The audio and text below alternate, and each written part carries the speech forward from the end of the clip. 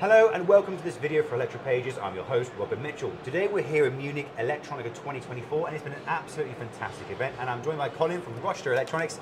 Thank you for having us today. Thank you. Now, just before we dive into this video, I've got a couple of questions for the sake of the audience. Could you start by telling them who you are, what you do, and what you like to do in your free time? Okay. Colin Strother, Executive Vice President of Rochester Electronics. Been with the company for 17 years. Wear a number of different hats. Hopefully some of them fit.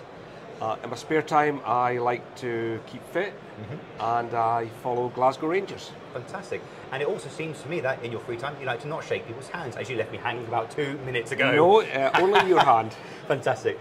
Anyway, so Electronica this year has been absolutely fantastic, and we've seen you guys before, and I know we've had some great conversations about wafer storage and all this kind of stuff. But really, the first question for you is, tell us what's going on today, what you guys are bringing to the show, what's basically changed since we last talked to you. Okay, so digital transformation is an area that we're really focused on, and I think a lot of our customers, they're looking for companies that can drive innovation, they're looking for efficiency and effectiveness of engagement, they're looking to automate, they're looking for relationships, partnerships, and Rochester's perhaps known for more legacy applications, so where does that fit from an innovation perspective?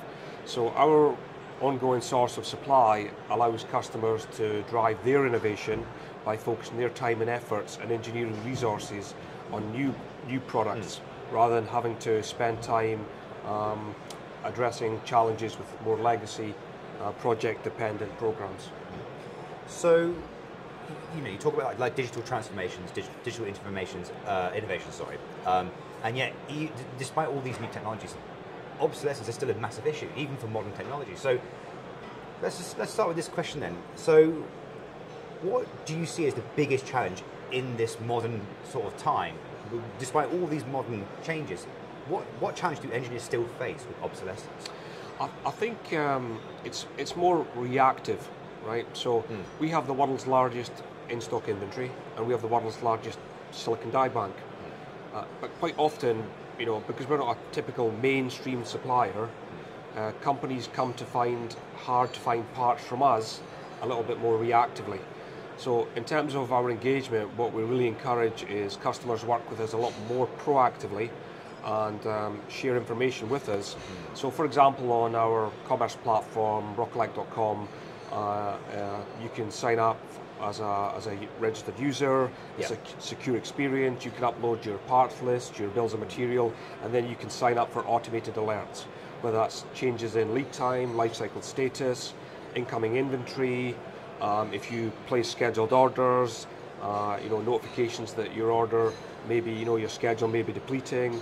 So taking a more proactive stance, and using AI as well, trusted AI, so we don't use any third-party data. No. So we would take customers' parts, for example, and using AI, we are able to identify, say, for example, alternates and associates, and we have hyper-personalization at scale, which means that we're providing relevant information to you on what products you use based on the information that you have provided, right? Because there's a lot of digital saturation at the moment where people get spammed. So engaging customers in that way, with our suppliers, it's automating data exchange. With a lot of our customers as well, it's inventory APIs, pricing APIs, transactional APIs. So we might not always be thought of at maybe the leading edge of technology. The opposite is the case in terms of our digital transformation. So I'm just going to pick up on one point you mentioned, which is about AI. Is this a relatively new venture you guys have been working on? So we a couple of years ago, we decided that we wanted to really try to get to a single view of the customer, a customer 360. And what we had was we'd got a number of different systems, CRM, CPQ, ERP, and the nomenclature in our industry, the verbiage, even as you categorize a customer, CEM, CMS, EMS, for example, microprocessor, microcontroller, and what we found was that we had a lot of data in a lot of different places that we couldn't really make sense of. So with Salesforce, we brought it all together into one place as a single source of truth. Now that you've got a single source of truth, then you can add some intelligence to it. And what we're really looking for is to kind of get insights and actionable intelligence. So from an AI perspective, we have a superhero called Captain Rochester, and it's a little bit of fun. And he was brought to life a number of years ago to fight counterfeit devices, right? We're 100% authorized, and there was his nemesis, Counterfeiter, right? So it was a little bit of fun, and we kind of retired Captain Rochester, but we kind of lucked out because the way Captain is spelled, AI. So we've brought him back, and he's the industry's first AI superhero. So we're working with Salesforce on our AI agent, and what this really means is the ability to ask questions using natural language. So something we're looking at is feeding in data sheets, for example, into our platform, and instead of having to categorize and filter, right, you go into rockelect.com, I want a microcontroller, I want this type of package, this type of temp range, you could just ask the question. I want a microcontroller with some things in it, and it just goes, right, here's the best or the closest. Exactly, and the ability to take structured and unstructured data and then respond to that query, we think that's a very valuable thing that will get customers to the answers a lot quicker. So that's where we're headed on as our initial kind of drive into AI. But I got to stress, unless you have clean data in the first instance, it's utter nonsense. And the funny thing is, I've actually played with quite a number of newer AI models as they've been coming out, and I've actually started to see that they've been training them on synthetic data, so you do start to see more hallucinations, the performance does start to go down. Now that it's, like I say, it's been completely saturated, and now they're relying on data being generated by AI to put back into AI, so it doesn't really do a very good job. But this is a really interesting thing, and I like the term. I actually quite like the term AI superhero. It's the way it's one of the first. Sounds like it's one of the first tools that actually trying to do sort of like protect engineers from counterfeits, potential damages, and all that kind of stuff. But I want to quickly bring it back to you mentioned about one of the biggest challenges, which is reacting. And I think we saw this sort of during the COVID period as well, whereby because engineering companies and suppliers and distributors, there's a lot of barriers to communication, and nobody knows what the market really wants to do. So because of that, no one really knows how many people want this part, or they don't know when they're going to need it, or no one knows what the distributor's talking to with suppliers. So you get a very disconnected sort of network of sort of suppliers and customers. And so when a part does finally become end of life, it suddenly it takes people by, it completely sidewinds them. They don't even know it's going to happen, and suddenly, a part you were relying on, it's now no longer being manufactured. That's right. So during the pandemic, Rochester has about 15 billion units of inventory in stock at the moment, and that's a larger inventory portfolio than pre-pandemic, and maybe about 5 billion of that is active components, that it's not obsolete. So what we do is we work with our suppliers. Is that in anticipation of obsolescence? Originally, that was maybe the idea, but what happened is for example, there may be excess product, and the suppliers want to make sure that is remains within the authorized channel, and especially today with the geopolitical situation, with a US-based company, export compliance is unequivocal. So it's a safe repository for the components. So we also manage the distribution rotations. So perhaps the active distributors have some slower moving parts, and they're able to rotate it back for a credit. We manage that process on behalf of the suppliers. So view Rochester as a complementary part of the authorized channel. The fact that we tend to support a lot of EOL products and programs don't pigeonhole us in obsolescence. It's really about solving supply chain disruption. So before this video started, we talked a bit about the customer model, and I found it slightly confusing because it seemed to imply that both your customer and your supplier can be the same entity. Let's say, for example, Infineon. So if I'm not mistaken, would they offload their excess to you and you charge them for that, or do you buy it off them and then sell it back? How does that work? No. So and offload is probably a rather kind of crude term to use. So no, we're an authorized distributor and a licensed manufacturer. So if you take a company like Infineon, who's been a partner of Rochester for over 2 decades, so we work together with them to provide a range of value-added solutions, whether that's managing excess inventory, with managing the distribution rotations, and whether that's working together on more legacy programs. Because, for example, what we want to do is we want to enable our suppliers, our partners, and their customers to focus their time and attention on innovation. Okay, so during supply chain disruption, like the pandemic, you know, which there was a lot of ultimately duplicate ordering, right? Customers are looking for parts. Together, we want to make sure that those customers are able to get parts in an authorized manner. Okay, for all manner of reasons in terms of quality, reliability, traceability, but also secure supply chain. So it's more of an extension of that customer. So, and then that's your service to them, which is saying it's not that you're Infineon, but you will become almost kind of like an extended part of that. So you can keep those parts, like I say, in an authorized chain. The parts are stored correctly to their standards. They are authentic parts because they've not been bought from a third-party seller. They're straight from their factory. So I think when I meant the term offload, I think what I'm trying to say is like when let's say there's a time of peak stock, but they can't sell it. You know, it's a good time for them to then give you those parts to maintain, to protect, so that if the customer wants those parts, they can get it from you. If there's not enough parts in the future, they can get it from you. And they know it's basically the same as getting it from Infineon. It's just that you've been authorized by them to provide those parts. It's the same as getting the parts from the manufacturer direct or any other authorized distributor that represents them, right?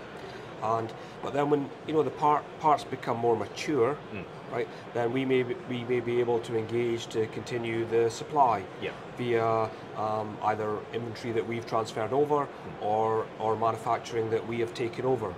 So to say that Rochester as a distributor, I don't think goes far enough in terms of describing your service, because a typical distributor will just put parts on the shelf in the correct storage, but they'll take the whole chip, put it in a tray, sell it to a customer when they need it. But what you guys are doing, you're going much further in the sense that you store the dies. I believe you actually have manufacturing processes as well. So then to package those dies. That's right. So it's much more involved. It's much more involved in that supply chain.